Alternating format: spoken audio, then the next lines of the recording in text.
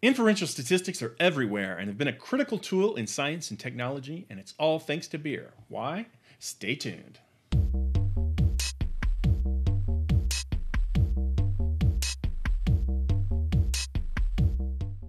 We often get caught up in how to do a statistical test and don't think about where the idea came from. Sometimes the history is pretty darn interesting. Today's story starts in 1759 in Dublin, Ireland. A man named Arthur Guinness had decided to brew beer. He must have been extremely optimistic because he'd leased his brewery for 9,000 years. He decided that he would not advertise and never sell at a discount. Rather, he'd let the beer do the selling. Apparently, his faith in beer was warranted because his brewery became very successful over the next few decades. By 1868, they were selling 350,000 barrels per year, and that skyrocketed to over 1.1 million barrels by 1886. Guinness was a forward-thinking company. They wanted to maintain their advantage through quality control as their business scaled up. For this reason, they started hiring eggheads with backgrounds in science and math, and in 1899, they hired a guy named William Sealy Gossett, a newly minted college graduate.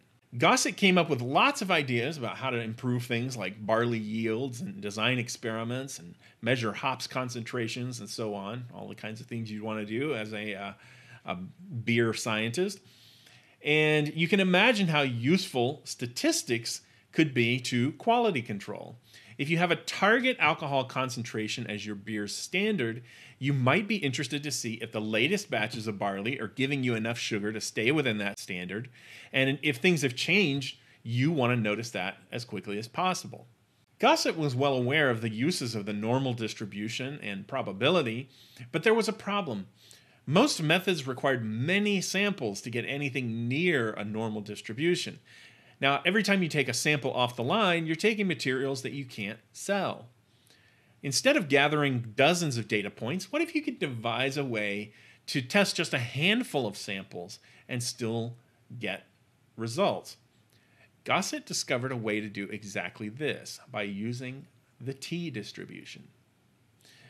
If you look at the standard normal distribution used in hypothesis testing, or z-distribution, it assumes big sample sizes.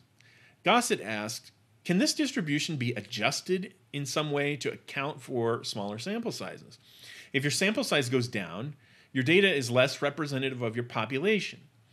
Because of this, you need a higher threshold in order to call a result statistically significant. So what if you took that distribution and you could just stretch it out a little bit to account for that? Smaller sample sizes need more stretching. Stretch it out just a little bit more. That's what the t-distribution that Gossett discovered does. It adjusts your critical values to be higher as your sample size decreases by stretching the distribution. This way, you can use the logic of probability and normal distributions to work with extremely small sample sizes. This was a truly important, world-changing discovery, and he knew he had to share it with some of his mathematician colleagues. There was a problem, though. Guinness had put the kibosh on letting their scientists publish trade secrets, since they didn't want to lose their competitive edge.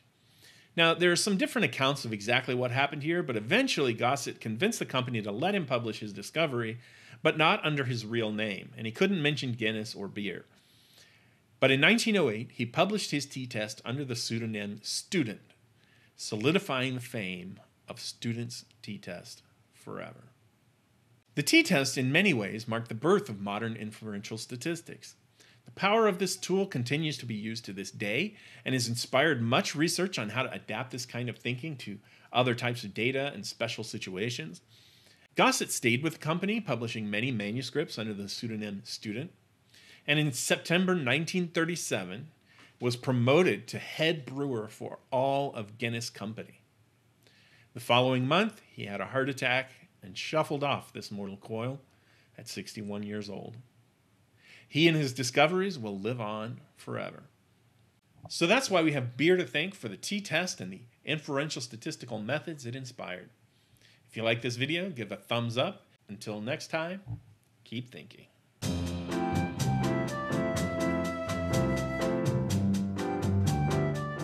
Hey, you know what's fun? Pushing buttons. So why don't you push the like button, subscribe, leave a comment, help us grow our channel so we can get the word out and help as many people as possible. Thanks.